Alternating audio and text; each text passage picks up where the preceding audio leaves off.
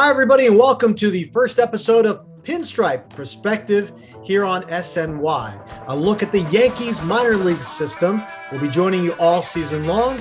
I'm Sweeny Murti, and joining me as co-host for the rest of this season as we look at the Yankees farm is a guy who knows it pretty well from the upper levels, covering the Scranton Rail Riders for the Times-Tribune in Scranton, is Conor Foley. Conor, after the first couple of weeks of minor league action here, what stands out to you about watching this edition of the Scranton Wilkes-Barre Rail Riders in the Yankee system? It's been pretty interesting so far. It seems like there's, consistent with the Yankee system, there's going to be really good pitching. That's kind of their calling card right now throughout the organization. Still waiting a little bit on the bats to come out, but it's only been 3 series so far, and they're playing in the Northeast. So they've had 2 snowouts, which can't be fun for hitters.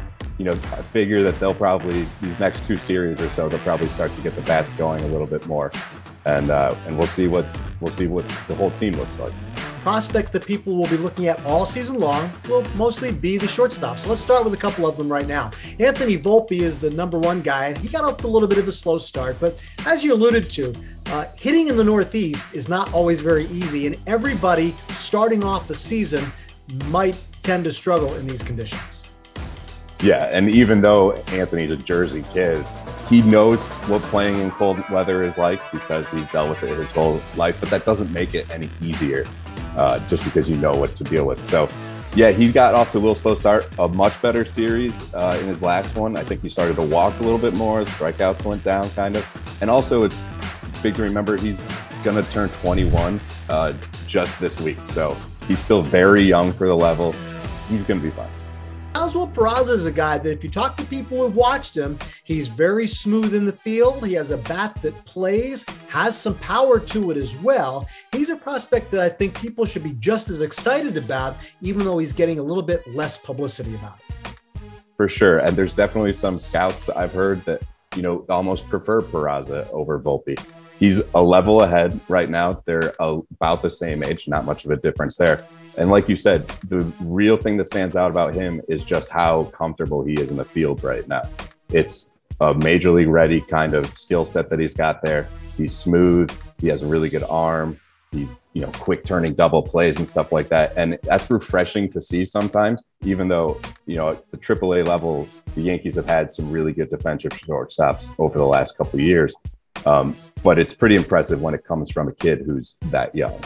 Just a quick mention, Jasson Dominguez is a name that every Yankee fan who follows the minor league system knows. He's gotten off to a slow start too, but important to remember, he's a kid who's still just a teenager. He's still very young, getting his first taste of pro ball game action. And just like any other player, no matter how good a prospect you are, it's about the tools that you have and then kind of molding them into a game that sometimes just takes time. It's almost every game I see someone tweet that he hit a ball more than 100 miles per hour, which I think the Yankees will take that every time. He's also a guy who, he started his career and then the world shut down. And so he lost some key development time. So he was returning to Tampa. He finished their last series back there again with manager Rachel Balkovec. So we'll kind of see, just how quickly he starts to make those adjustments, seeing the circuit for a second time around. Oswald Peraza is the Yankees' number 2 prospect in the system, according to MLB Pipeline. Conor had a chance to catch up with him a few days ago. Right now, I feel really good. I feel like I have a little control over my bats. I feel like they're balanced at bats. I have had bats where I've hit the ball hard right at people, and that's really all I'm trying to do. I'm trying to hit the ball hard, somewhere. And I feel like lately it's been working out that way. For me, personally, what I've been trying to do is last year I used to change my approach with 2 strikes, where now I don't. I'm looking to hit the ball hard. So I'm even with 2 strikes, I'm looking to put the ball in play hard. It's not just to put it on play, but it's to actually hit it very hard somewhere. Conor, we've talked a little bit about Peraza's offensive potential. His hitting coach, Trevor Amicone, had something interesting to say about him too, didn't he? Yeah, when you watch Peraza, it's very quickly you notice that he's a really good contact guy. And I was talking to Trevor about how do you get those contact guys to not settle for just making contact and hitting bad pitches and not doing damage with those. And he kind of said it's something that they actively teach all of the players in their system, but certainly Peraza it's very important for him to not allow pitchers to get him out because he's hitting a pitch outside the strike zone, just so he's not missing that pitch. First at bat of the year, he hits a home run. He's had a 4-hit game this year. He won a game with a walk-off double. He had another home run that was robbed of him, that was brought back. So, how much better do his numbers look if he's got 2 home runs in 10 games? It's pretty much his first season at AAA. And now we turn our attention to a closer look at last year's first-round pick by the New York Yankees, shortstop Trey Sweeney out of Eastern Illinois. Just so happens that the head baseball coach at Eastern Illinois is former big leaguer Jason Anderson, who was himself a 10th-round pick of the New York Yankees and made his big league debut with them in 2003. Jason, when you think about the journey that Trey Sweeney has taken so far and is now in his first full professional season, what stands out to you and how excited are you to see his future? I think we're all excited for him, but just to see the process and to know Trey so well and just understand how well he's prepared to handle what it's going to take to try to work his way through the minor leagues, which is no small feat for anyone. Those bus rides are long, there's a lot of pressure, and you get grinded down, and there's nobody more prepared mentally and physically than Trey is, and so it's nice to see him have some early success. He's still got a long way to go, but we're really, really excited about him. How soon did you guys know that you had something special in Trey when you brought him into the program? The first practice, we brought him in as a freshman, and we were looking for a shortstop, and we knew he had talent, but we didn't really know what we had until the first practice. And so after about 45 minutes, we knew this guy was going to be a major contributor to the program. And we didn't realize we had a first-round pick with the Yankees on our hands, but we knew he was going to be pretty special. Jason, you know what people like to do when they see minor league players? They say, okay, who does he remind you of? You had a very long professional career. You're a fan of the game. Who does Trey Sweeney remind you of? Oh, man, you're putting me on the spot. I've heard a lot of people compare him to LeMahieu a little bit as a left-handed hitter. I think that's a really, really good comparison. Personality type, versatility, good strike zone discipline. Can hit for some power when needed, but he's going to be able to draw some walks as well. He's in a farm system now that has, a bunch of really good shortstop prospects.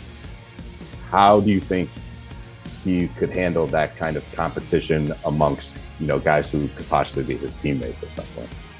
Yeah, that's the other thing we talk about, is not worrying about what anybody else is doing. It's a competition in the minor leagues every single day. You're competing. You want to move up the ladder, you want to do well against the other team, but it is all competition, and you have to embrace that. And I know Trey will. It's not him versus those guys. It's Trey versus himself, every day that he goes out to the field. And so, when it comes to that, I think it's going to be really interesting to see as he matures and gets older and what those other guys do, because Trey has that ability to go play other positions and really be a contributor to many different styles of baseball. And so that's going to be a great luxury for him as he works his way up the ladder and faces better pitching and sees what's happening at the big league level with certain teams. Jason, thanks for joining us, and congratulations on the success you've had in your program. I know you're going to be watching what's happening here. Thanks for having me. Greatly appreciate it. Go Yankees. And time now for a segment we like to call an alternate angle. AAA, AAA. And if you're familiar with Conor's work during the alternate site camp, you know that he will go to just about any length to get an angle on the story. His videos are still posted on his Twitter feed. I'm sure you can take a look at that. Manny Bañuelos is back in the system. He's bounced around a little bit. He actually looked pretty good in the spring, and he's looked pretty good to start the year at AAA as well. Really good to start the year at AAA. And probably almost a little bit better than he looked the first time around in his career. And I remember talking with Kyle Higashioka in spring and asking if, there were any differences, and he's like, not really. He said he caught him once when they were both coming up the first time around, and Higgy said he was so good when he caught him that Higgy never had to catch him again until this spring training, because he just zoomed up the levels and Higgy kind of took it step by step. You know, some of the pitches that he's throwing this year, changeups, sliders, curveballs, guys can't touch it for whatever reason. And so it's pretty exciting to see Manny back. Well, this has been our first episode of Pinstripe Perspective. Conor and I will be back every 2 weeks. It posts every Thursday, every other Thursday on SNY.TV, and you can get a close-up look at all the goings-on in the Yankees minor league system. Conor, this is going to be a fun look. People are always excited about Yankees prospects, and I think we'll be able to give them a lot of what they're looking for. Always excited about Yankees prospects. They get a ton of buzz, and, you know, whether they're going to help out the big league club or whether they're going to help the big league club get other players that can help the big league club always becomes a big storyline throughout the season. Lots of special guests still to come here as well, so please join us here on SNY.TV. New episodes post every other Thursday as we cover the Yankees farm system top to bottom. He's Conor Foley. I'm Sweeny Murti. Thanks for watching Pinstripe Perspective.